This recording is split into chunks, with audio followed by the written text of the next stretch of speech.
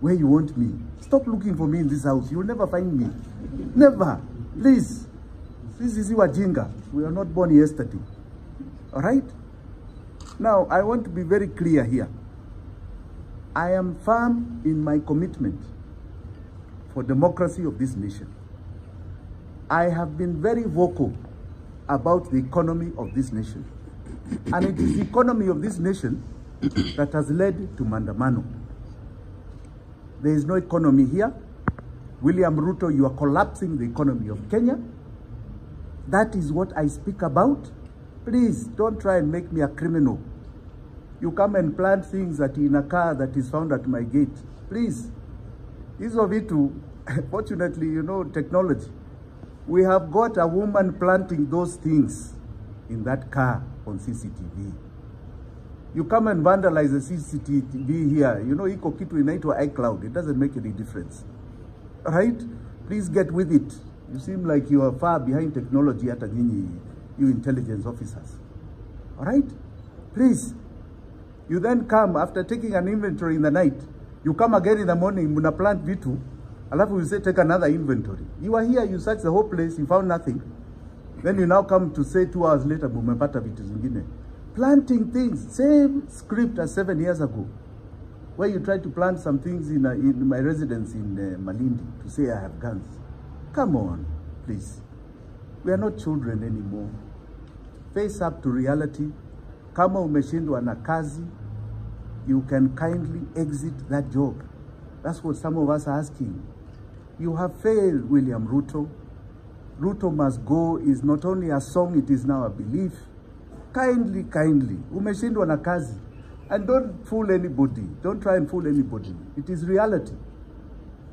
That no matter what you do from now, it is just going to be more and more economic pain to Kenyans. And it is very unfortunate that you want to pretend and lie that you can solve our problem. You cannot.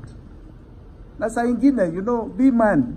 Sometimes it's good to be a man enough, as they say. Kama umeshindwa na kazi useme, hii hafadhali tupatia mtu mwingine aendelee nayo. Sisi tumeshindwa. That is the only reason why you're seeing us being victimized. Why they are trying to brand us as criminals. We are not criminals. We are voicing everything here openly. We are being very clear. We don't know what you are fearing with our voices. We are going to keep speaking, right? And we are going to continue. And I can tell you, the time for honoring yourself is soon coming to an end. Asanteni sana. I also would like to thank those who have stood with my family when I have been in hiding in these premises. Let me say I was watching events, and I want to thank those who have stood with my family. Raila Amolo Odinga, Martha Karua was here for hours. Kalonzo Musyoka made some calls to my lawyers. Eugene Wamalwa was here. A lot of relatives and friends.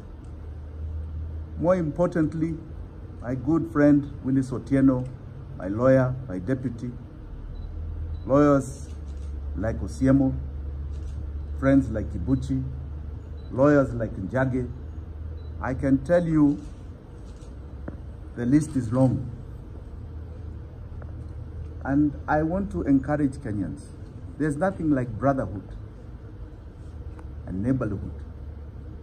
There's nothing better. Only family is better than that. Stand with your people. Stand with your person next to you when they're in problems. Stand with them when they are doing the right thing, but they're in problems.